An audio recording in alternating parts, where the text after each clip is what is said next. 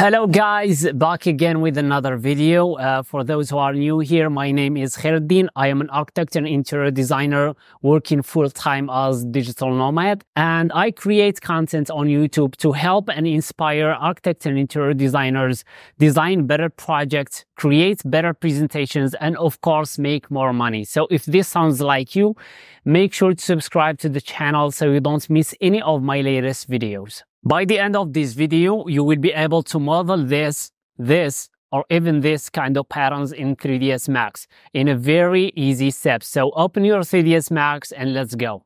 Let's start by creating a rectangle and adjusting its dimensions. In my case, I will go with 3 meters by 50 centimeters. Now right click and convert it into a editable spline. Click on the vertices icon, then right click again, choose refine and add 3 vertices along this segment. After that, right-click again to disable the Refine tool and move the right side vertices to form some sort of broken line. And to make it curved, select these 3 vertices, right-click and pick Smooth, then select all these again, but this time pick Bezier corner. Now play around with the green dots to reach your desired shape. Just feel free to be creative and not stick to what you see in this video. Once you are done, go to the modifiers list and add shell modifier. Now we need to create a basic animation for the shape moving from the left to the right.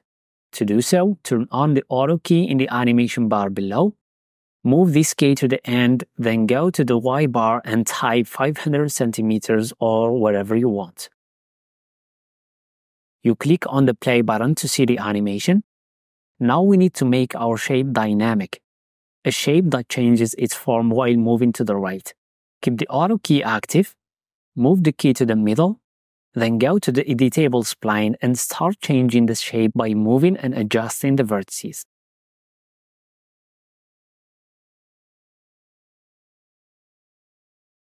Move the key to the end and change the shape again.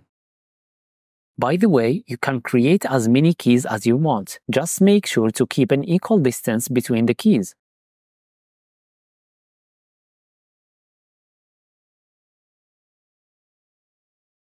Now you can see how the shape is changing its form while moving.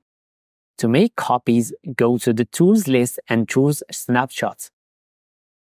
Change it to Arrange, enter the number of copies you want and press OK, and it will create the copies along the path that the shape moves on. It looks good, but we still need to fix one problem. Maybe you've already noticed that the distance between the shapes is not the same. And that's because if you take a deep look at the animation, you will find that the speed starts slowly and increases and then drops down again at the end. To fix that, open the mini curve editor from this little icon, extend it up for a better view, select all the vertices and click on this icon that says Set to Linear. Now come back again to the snapshot tool from the tools bar to create the copies and you will be done.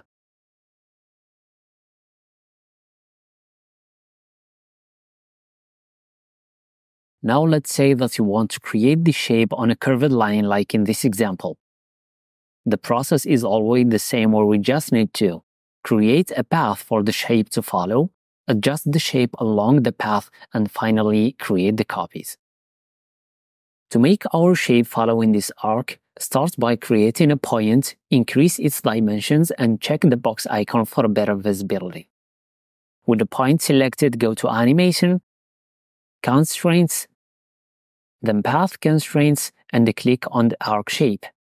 You will notice directly that the point moves to the beginning of the arc. Move the animation key to check if the point is following the path.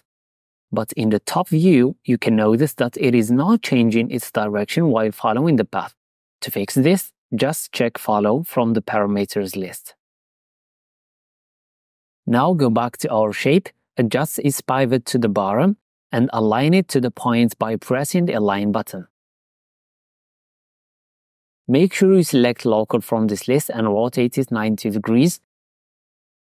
With the shape selected, click on the link icon and link it to the point so it follows its exact behavior. As in the first case, turn on the auto key and create new keys along the path while changing the form every time.